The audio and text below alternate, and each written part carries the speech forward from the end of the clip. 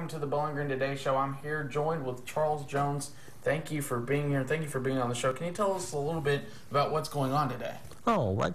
Thank you, Andrew, for inviting us to the Bowling Green Today Show to talk about back-to-school pests. At Arrow Exterminators, we just wanted to share some information about the top pests as people head back to school this year. And as far as the pests go, we know there's all kinds of pests.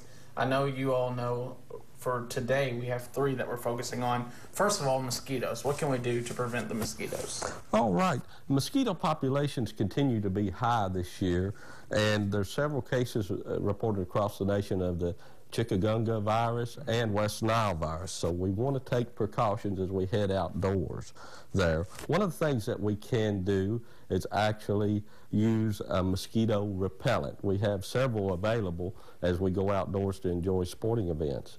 So there's spray-on repellents that's available, and also the new clip-on repellents. Another thing that people can do is just cover up as much as the body as they can, like long sleeve shirts, long pants, and a hat to help prevent mosquito bites. And mosquitoes, that's one of the pests that people deal with. Another one that people always ask about is ants. What can we do with ants? There's ants everywhere. What can they do? All right. Ants are the #1 pest in the United States.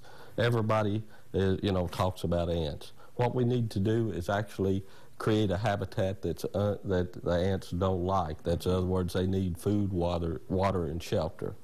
So we recommend as you head back to school, the lunch boxes are notorious for causing issues with ants packing them home from the school. So we want to use a lunch box that can be washed out, or maybe if pests become a serious issue, a brown paper bag that can be disposed of. Also, we recommend using items that are pre-packaged, that you throw the package away there at school, not bringing home food for ants and therefore tracking them back in the lunch box. Okay, so we've talked about mosquitoes and we've talked about ants. Another thing that people are starting to notice, and that a lot of people are starting to question, is bed bugs. For those people that have questions about bed bugs, what can we tell them today regarding the bed bugs? Yeah, bed bugs are becoming more and more common, and as people congregate and going back to school, that could be an issue there. Parents want to be sure that they take time to learn a little bit about what a bed bug looks like. They can typically be found, in mattresses, suitcases, boxes, and shoes. They're nocturnal by nature, and of course they feed on human blood.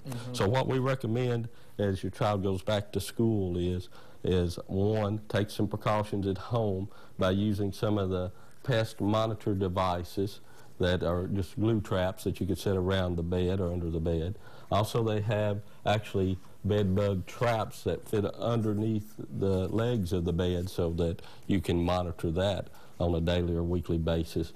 And the best thing to do is go ahead and invest in a mattress cover for the mattresses. That way, if you do bring bed bugs home, you don't have to dispose of your mattress. Okay. There. And then what about backpacks as far as that goes for the kids? I'm glad you asked about that, Andrew. That's probably the #1 way that bed bugs could be transferred from school back home. Backpacks should be inspected daily by looking at the zippers, the seams, and even inside the little areas inside and pockets, because that's where they're going to hide at.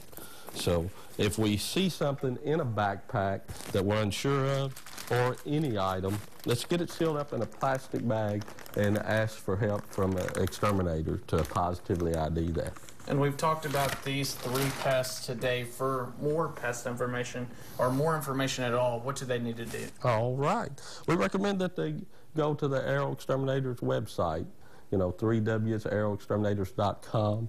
We have a lot of good information there, or they could even call the local Arrow office at 1-888-GO-ARROW, and we'll be glad to give them any information. Well, thanks for having us on the show, and we love to hear stuff about this. They definitely need to hear this as they're headed back to school. We'll have more on the Bowling Green Today Show, though, after the break.